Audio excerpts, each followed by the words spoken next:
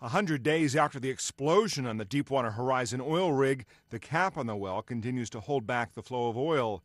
But millions of gallons of oil remain in the Gulf of Mexico. The oil recovery and the impacts of this oil will probably extend well into the fall. BP announced the 75-ton well cap was sealed in place on the afternoon of July 15th. For almost 90 days of this environmental disaster, all of us have taken hope in the image of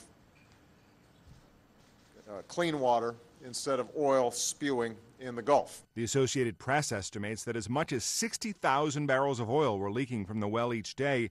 That's over 2.5 million gallons. At that rate, the total amount of oil spilled was 172,703,776 gallons.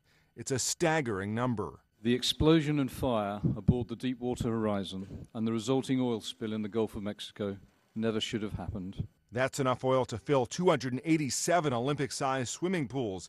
It's the equivalent of a six-pack of soda for every American. The cleanup effort has also been massive.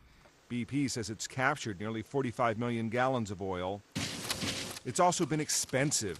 The leaked oil is worth nearly $13 billion. The company is also paying those hurt by the spill. Payments to people and businesses that lost money have topped $201 million.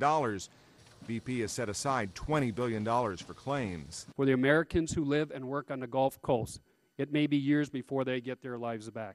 And for those simply following the disaster, a heart-wrenching look back at a region drastically altered by 100 days of oil. Matt Friedman, The Associated Press.